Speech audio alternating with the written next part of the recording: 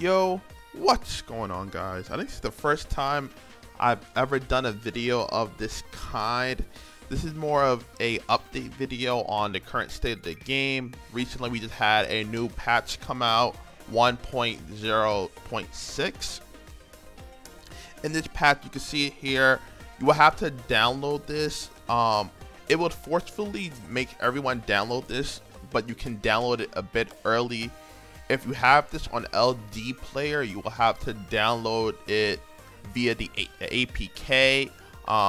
Do note that now you are forced to log into Google Play in order to access this game on LD player. So just go into your menu over here. I'll show you really quick.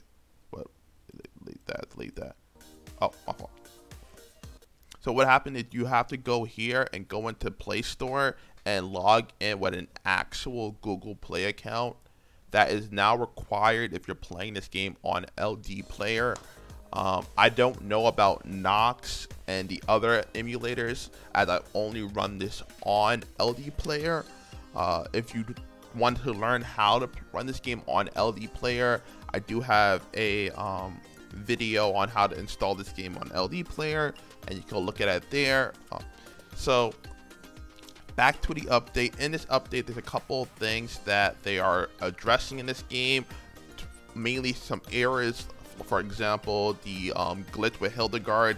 If you've been on my stream, I've been complaining about this glitch ever since I got her, maybe 2 weeks ago, a week and a half ago.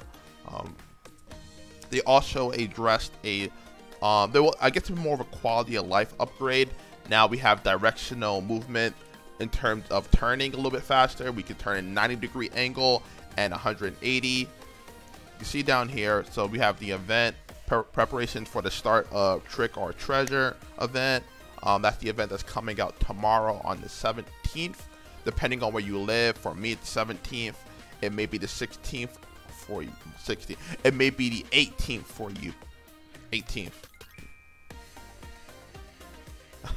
I mean 16th. It may be the 16th. For example, if you live in West Coast, it'll probably be the 16th for you later tonight. But for me, it's the 17th. I obviously got mixed up by time zones. Please forgive me for that. Now, right there, you can see that players can turn on quick turn in the options. You can go right here. Once you download the game, you won't see this option unless you're on the newest version of the game. But once you go to here, hit options, go to game, right here down below at the lowest level, you have a 180 turn and we have a 90 degrees turn. So pretty cool. I was testing it. I didn't really see much out of it, but I guess for some people that may be a big thing for them. I didn't really notice it much personally, but yeah. Okay, well, 1 second. Now, all this stuff here is like in the upgrade menu. Characters, weapons, dragons, and worms which have been upgraded to maximum level will be indicated by a mask covering their icons. I'm guessing for people who like don't know which item they max level, now this is a little bit easier for you. This is more of a quality of life upgrade. I don't think it's that crazy, but it can be annoying if you have multiple of the same print and stuff. Now this right here, after a co-op game, the timer to choose whether to battle again with the same player has now been shortened to 40 seconds. I don't really care about that one, honestly. I guess it makes it a little bit easier when it comes to searching for people for your next game. I'm guessing what happened was that people would stay on that menu after finishing a game of co-op, and since it lasted 80, it would take very long for that person to leave, and then they will end up leaving, and then they will search again. Because I believe it saves your slot until you hit yes or no, if I remember correctly. A camera button has been added to the continue screen of the co-op games, which allows you to spectate the battle. Now, this is mainly for people who die in the battle, I will believe. So when you die in co-op now, you can, instead of looking at that menu, like if you play master mode, you cannot revive in that. So instead of getting that prompt to revive that gives you either the option of either wormmate or the diamonds, now you can have a camera menu where you can just look at the fight while people are carrying you because you're dead. Pretty much, so you won't be too bored. The movement arrow displayed when sliding your finger along the screen during quest has been shortened.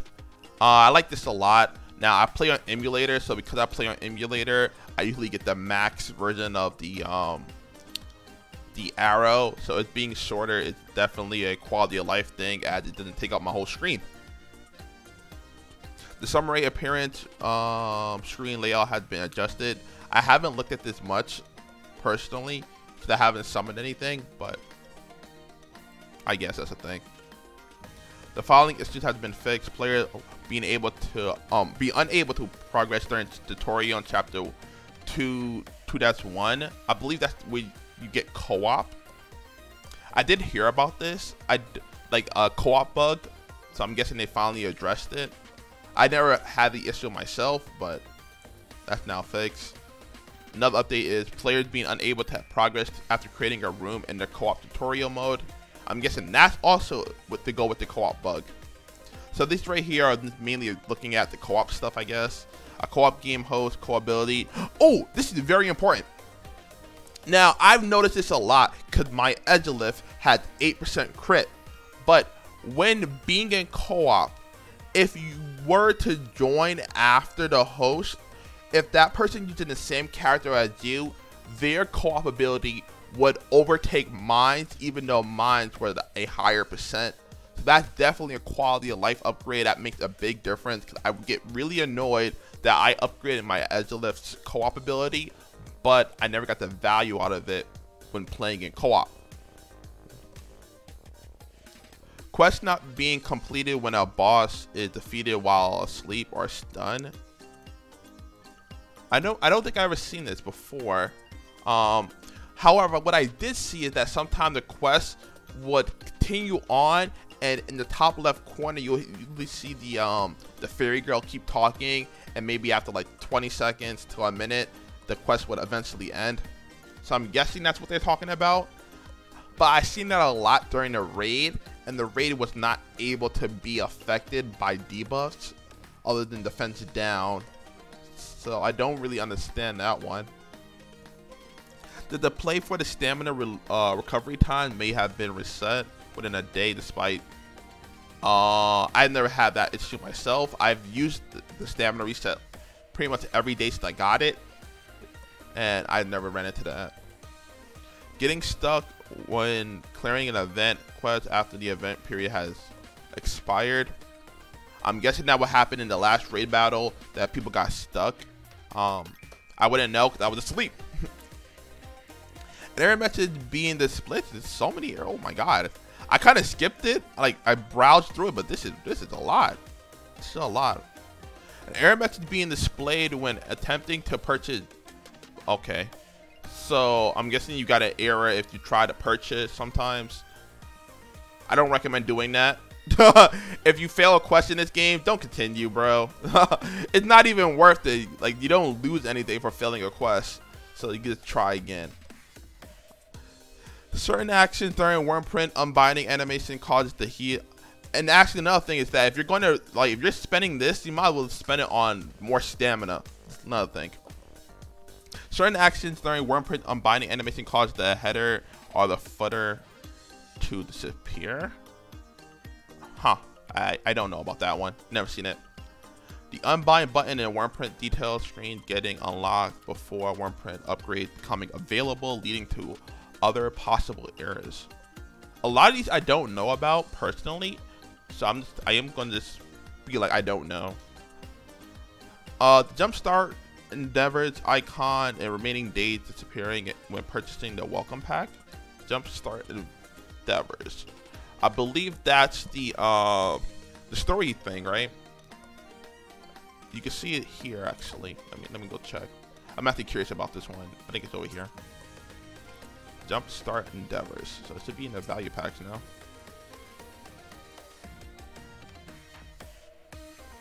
I thought it was this one, beginner's pack. Jump start endeavors. I thought the endeavors with the ticket things right here that you get. That and the no, I'm gonna fault this one right here. Maybe I'm wrong about that. I actually don't know what that one is about then.